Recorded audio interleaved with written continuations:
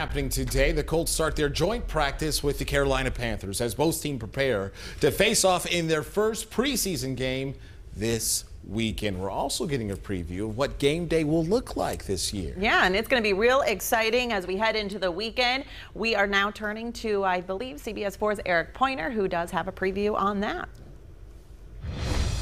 We know that as of right now, the Lucas Oil Stadium will be at 100% capacity and masks aren't required, but representatives from the team say that they will be in close contact with the Marion County Health Department and they will stay on top of the situation. Now later this morning, stadium and team officials will have a media availability at Lucas Oil where they will go over what game day will look like. They'll talk about new features and amenities and others that were not used because of COVID that will be returning. Now, while the first preseason game is this Sunday, the Colts Vice President of Communications says that it will be more like a dry run before the regular season, and they will be prepared to make any updates that the health department suggests.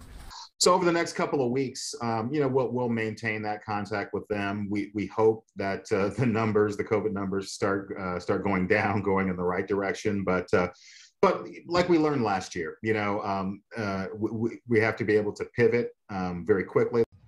Joint practice starts today at 4 o'clock in Westfield at Grand Park. Fans are able to go and check it out for free. Colts City opens at 3, and there will be live entertainment and appearances from Blue and the Colts cheerleaders. Now, this is the 8th joint practice that the Colts have taken part in. And coming up in the next hour of news, I'll tell you what representatives say that is beneficial from these joint practices. Here in the newsroom, Eric Pointer, CBS 4 News.